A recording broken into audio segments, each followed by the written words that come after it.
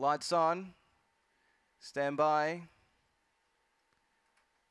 Field of 9 for the third race over the 1100. Coles Red Kite Race Day.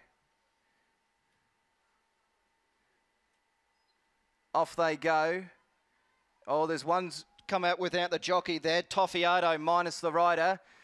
As we sort themselves out, we have Luxor Chance up there with Preemptive showing pace. Beth Rose will take the lead as they settle down.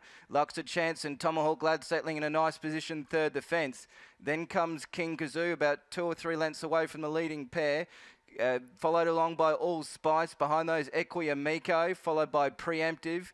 And the Hummels at the tail. And minus, as they jump, Toffiato dumped the jockey. So Tomahawk Lad is the leader, narrowly outside there from Beth Rose, and out wider there is Luxor Chance making up some ground, followed along by, as they swing for home, out wider there we have King Kazoo as they swing for home. Tomahawk Lad shooting for 3 in the row, leads by 2 or 3 from Beth Rose. Then comes down the outside there is All Spice, followed along by King Kazoo.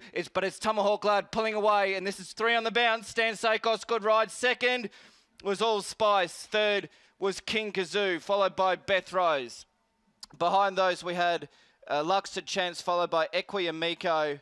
One of the last to pull up was Preemptive, and along last was King Kazoo, and we'll get a condition on the jockey who just was tossed after the start, Toffiato.